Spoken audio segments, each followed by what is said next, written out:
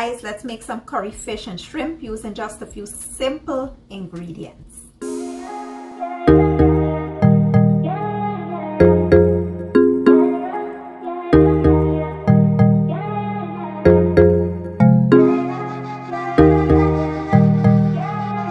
Okay guys, now let's take a quick look at the ingredients for our curry fish and shrimp. Here I have about half pound of large shrimp, and I have 1 snapper fillet, red snapper.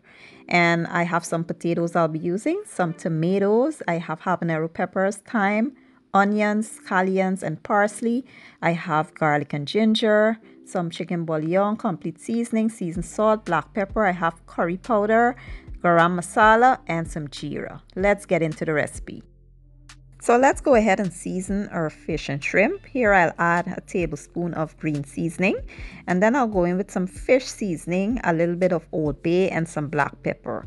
Very simple. Now I came up with doing this because we have a storm outside. It's rainy, like hard winds, and I can't go to the store right now, so I just went into my fridge and looked for whatever I had in there.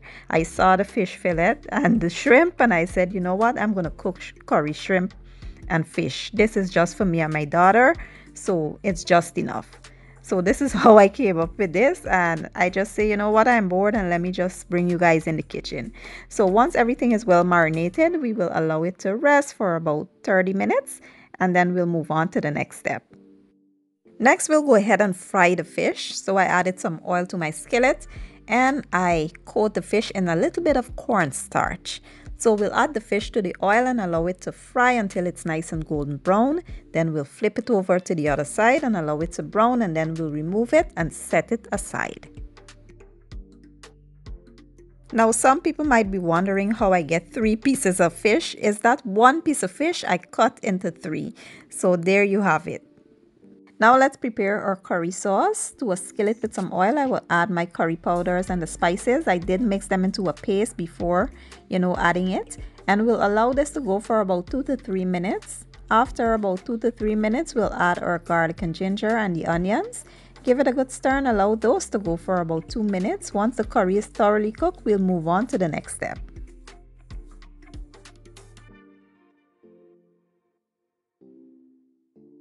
Next, we'll add our potatoes and the tomatoes. Give them a good stir and allow them to go for about 2 to 3 minutes. So at this point, we'll now add some hot water, and look what I found.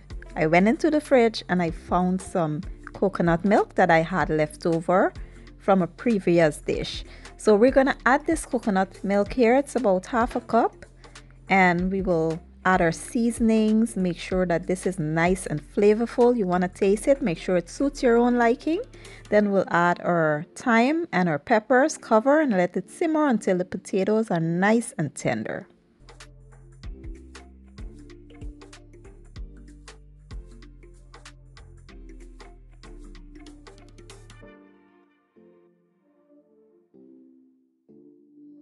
And the last and final step, you want to add the shrimp in here. Because it's not a lot of shrimp, we're going to add it in raw. We'll add our shrimp, then we'll add the fish into the gravy. We will make sure it's nicely coated, and we will cover this and allow it to cook for about 4 to 5 minutes on medium to low heat.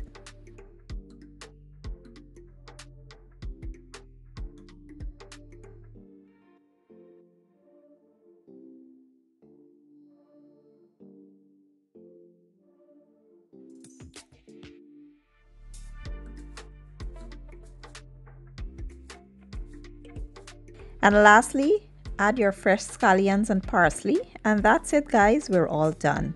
Now we can turn the heat off and get ready to plate up.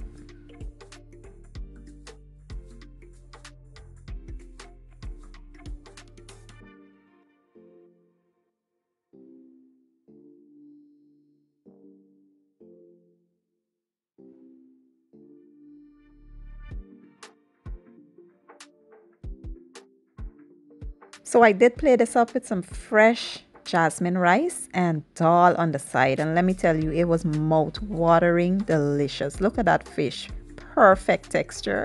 I hope you guys give the recipe a try. If you enjoyed this video, please give it a thumbs up, share it, leave a comment down below, and don't forget to hit the subscribe button for your girl. I will leave all the ingredients I use in the description box, and I'll see you guys next time.